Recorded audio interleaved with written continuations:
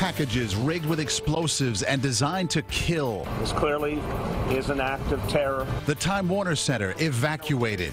I live across the street from a place that could have blown up. A bomb driven through the streets. I got the alert on my phone about, like, stay clear, stay away. Nerves on edge as the nation wonders what's next. We want all sides to come together in peace and harmony.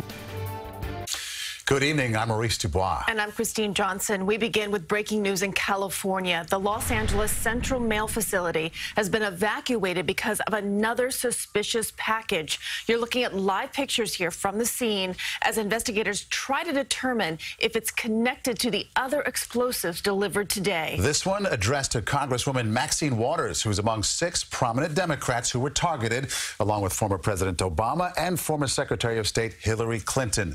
They were delivered to homes in Chappaqua and Bedford, also to CNN headquarters in Columbus Circle.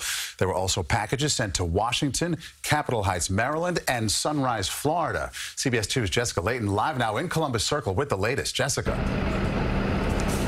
Christine and Maurice, added protection and peace of mind here in Columbus Circle tonight. Look at all the NYPD SUVs still on the scene tonight, more than 12 hours after that 911 call for an explosive device in the mailroom here. Authorities are connecting this to at least half a dozen other incidents, and tonight they're concerned there's more bombs out there.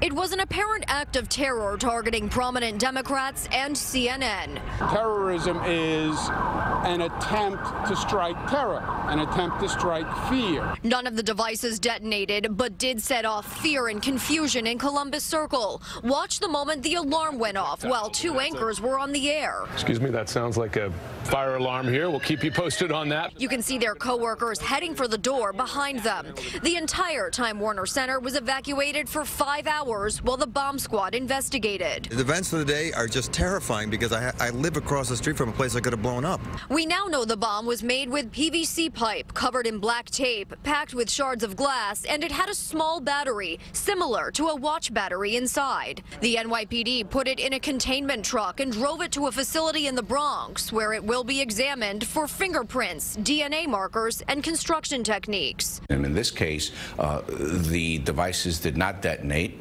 which leaves investigators a lot of evidence as to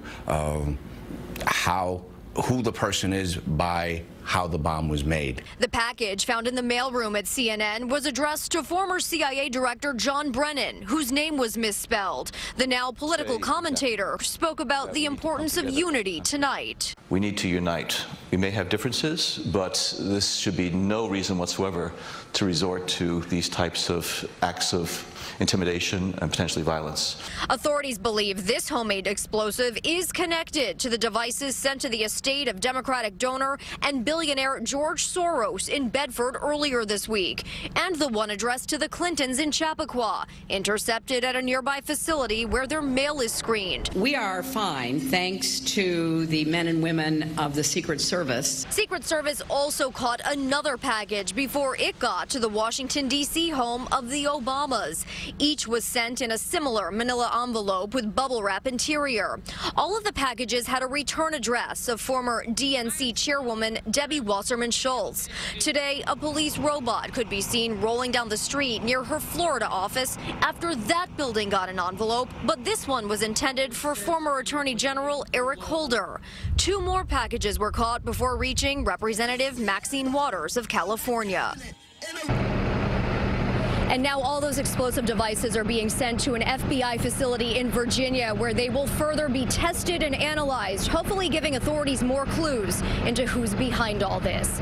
We're live in Columbus Circle tonight. Jessica Layton, CBS 2 News.